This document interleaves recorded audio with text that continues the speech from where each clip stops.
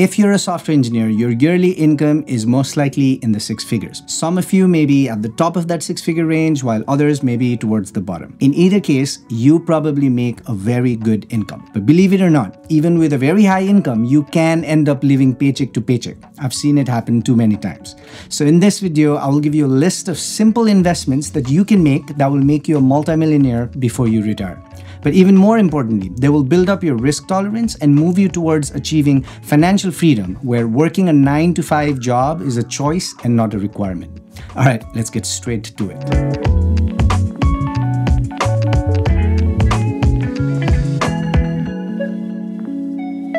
Hi folks, my name is Utsav. I'm a software engineer based in Seattle. I have about 20 years of experience in the industry where I've held diverse engineering roles and created a few tech startups as well. And I'm currently at Microsoft. If you're new to this channel, my goal here is to help you get the best out of your career by mentoring you around 5 key pillars: technical skills, engineering efficiency, mindset, entrepreneurship, and financial freedom. So if that sounds interesting, please consider subscribing and follow me at Engineering with Utsav for behind the scenes and monthly Q&As. The first step in securing your financial outlook is doing the basics right. You don't become financially secure by standing on a foundation that is not set up correctly. So as the very basics of personal finance, you will not only need to make sure that you have a solid safety net, but also ensure that you're lowering your tax bill as much as possible, and you're also grabbing every free dollar that you can get your hands on. So the first thing to do is create an emergency fund. There is no point investing on anything else until you protect your family and yourself from unforeseen events. Look, shit happens in life and unexpected costs pop up every now and then. And the difference between going from being a baller to being bankrupt is a well-funded emergency account. With a recession potentially looming and tech layoffs becoming commonplace, this is even more important now, more so than ever. So here's what I want you to do. Start by tracking your monthly fixed expenses, your mortgage, car payments, utility bills, groceries, etc. This is the amount you'll need each month to continue living the way you currently are. At a bare minimum, your emergency fund should have 3 times this, which will give you a 3-month runway. But if you ask me, this is too short. You should aim for at least 6 to 12 months and ideally 1 to 2 years worth of emergency funds. Personally, I prefer this to be liquid cash. Some folks like to put theirs in CDs, which give a decent interest back. But if you ever need to take your money out, you'll need to pay penalties. And given the fact that high yield savings accounts these days are giving great interest rates, I suggest going with that instead. Banks like Ally, American Express, SoFi, and CIT all offer high yield saving accounts that offer 4 to 5% interest rates. Once your emergency fund is set up and running, the next step is to reduce your taxable income and get free money by contributing to your 401k. Most companies offer to match a certain percentage of your contribution. For now, just contribute only up to whatever your employer matches. We'll come back to investing more at a later step. It's important to ensure that you get the maximum match because that is essentially free money. How much that match is varies by the company, so check with your employer. But let's look at a couple of examples. Let's say that your company matches 50% of your contribution and up to 6% of your annual salary. So if you make $100,000 a year, what this means is that if you contribute $6,000 to your 401k, your company will contribute $3,000 extra. Some other companies may choose to match a percentage of your contribution all the way to the maximum allowed by the IRS. For 2024, that maximum amount is $23,000. So in such a case, if your company matches 50% and you contribute $23,000 to your 401k, your company will contribute an additional $11,500. That is literally free money, and no one should be losing out on free money. And not to mention, your 401k contribution up to $23,000 is pre-tax, which means it lowers the amount of tax you'll pay on your income. So check with your company to see what they match and contribute at least the amount needed to get a full match. Once you have taken care of your 401k match, you want to look into your company's Employee Stock Purchase Program, or ESPP, which is basically a program offered by a company that allows its employees to purchase company stocks at a discounted price. This discount is typically 10 to 15%, and just like the 401k match, a 15% discount on the company stocks is literally free money. And as I said before, no one should be losing on free money. Also, generally, there is no restriction on when you can sell these stocks. So if you don't want to hold on to your company stocks, you could buy at the discounted rate and then immediately sell those stocks to reinvest in a more diversified manner. And this is generally a good strategy since you probably also get company stocks as part of your overall compensation. So you don't want to take on the additional risk by over-investing on one single stock. One note though, that selling right away versus after a year could have different tax implications with regards to short-term versus long-term capital gains. But regardless of whether you decide to sell it off right away or not, you should take advantage of your ESPP. The next thing to do is to max out your health savings account. If you have health issues or a large family and need to have traditional health insurance plan,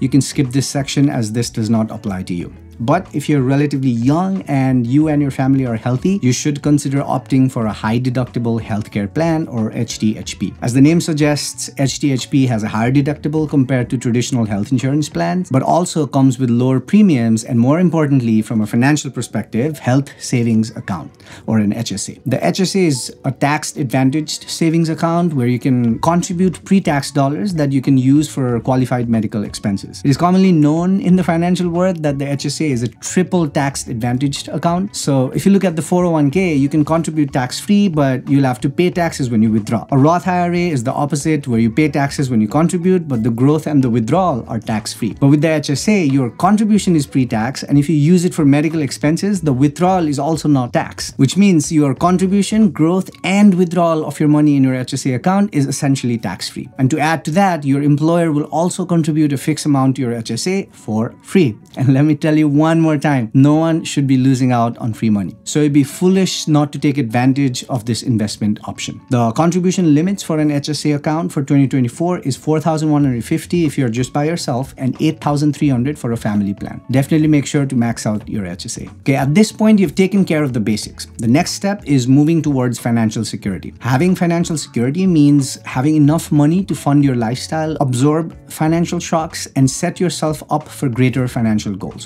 whether that is to earn more or be free from the traditional sense of a 9-to-5 job. The exact idea will vary by person, but the gist here is to feel comfortable and confident about your current and future financial situation. So let's look at this step that will help us get there. Okay, so you can't really feel secure and confident about your financial outlook if you're paying high interests on your debt. So the first thing I encourage you to do is pay those off. There's really no point investing on something else trying to earn 12% return if you're paying 26% interest on your credit cards, right? And not to mention, most high interest debt also tends to be for highly depreciating assets, so that's a double whammy against your potential to earn more money. It baffles me how this is not common sense, but you cannot be driving around in a $100,000 sports car paying 8% interest on a 72-month loan if you only make $150,000 a year. Ask any financially savvy person and they will tell you that the #1 wealth killer is luxury good, like expensive cars or high fashion items, especially when they are beyond what you can afford. Look, I'm not suggesting that you live like a hermit. It's okay to get a few nice things that you really care about. I personally love cars too. But if you want nicer things, you need to, one, be smart about it, and second, deprioritize them towards the end of the list. So I will get to the fancy toy part at the end of the list, but for now, if you have anything that has high interest, work towards paying it down right away. If that means that you have to sell your dream car to make it happen, do it,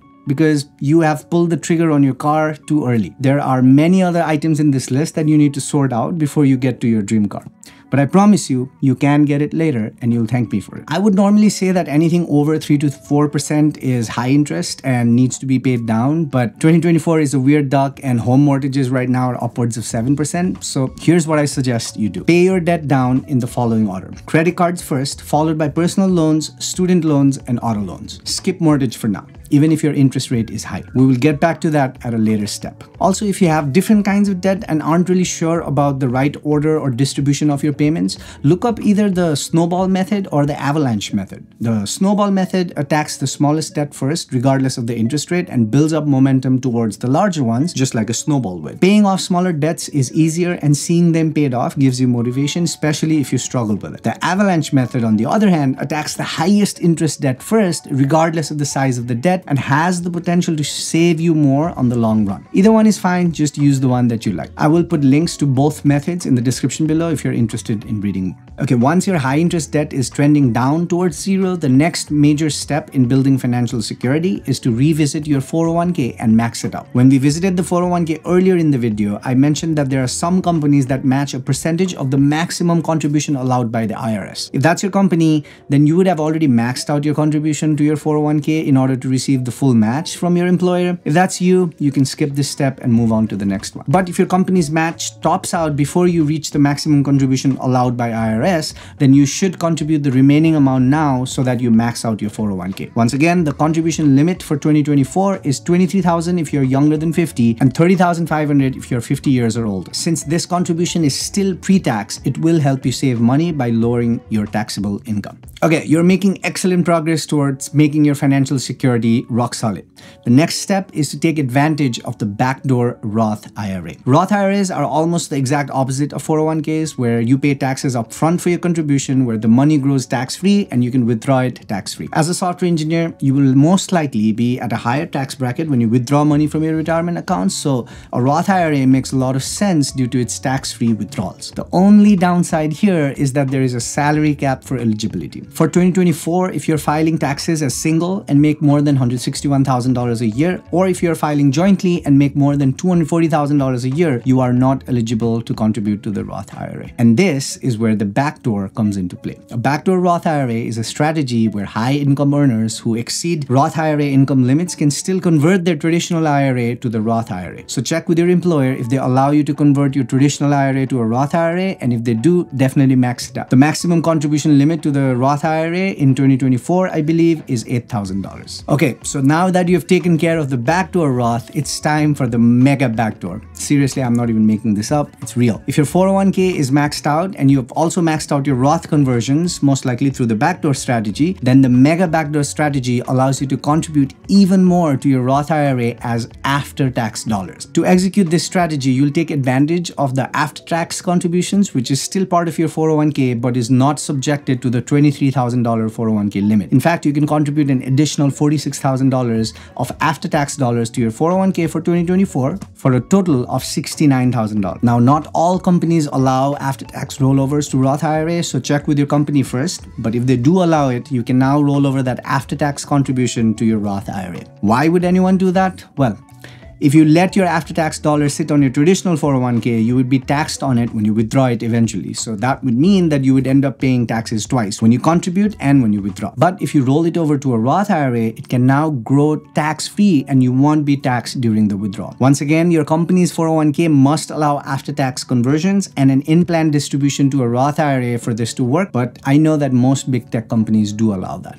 So if you're eligible, this is a great way to put a lot of income into your tax advantage account where the money can grow and compound tax-free. With that said, on to the next step for financial security, and that is a 529 education savings plan. Even if you don't have kids right now, if you do plan on having kids someday, you should think about investing on a 529 plan. The 529 plan is basically like the first cousin of the Roth IRA, in that your contributions are after tax, but the money grows tax-free and you don't pay taxes on withdrawal as long as the money is being used for educational expenses from kindergarten all the way to grad school. If you start putting your money into a 401k very young, and let's say that you've paid off your children's school years down the line and still have money left in your 529, you can roll up to $35,000 of leftover money into your Roth IRA as long as the funds have been in your 529 for over 15 years. Either way, 529 is something you should consider regardless, not just to help your children out, but as part of your own financial security, because should your children not get good scholarships, the burden to pay their education will fall on you, which will obviously make a dent in your overall financial outlook. Okay, so you started off by doing the very basics of finance, starting an emergency fund, minimizing your tax bill, and maximizing the free money that you can get. The next steps after that were aimed at building financial security, where you ensured that you can maintain a certain lifestyle, absorb any shocks, and have your retirement sorted out. The next set of steps now will move you towards building a solid foundation for achieving financial independence,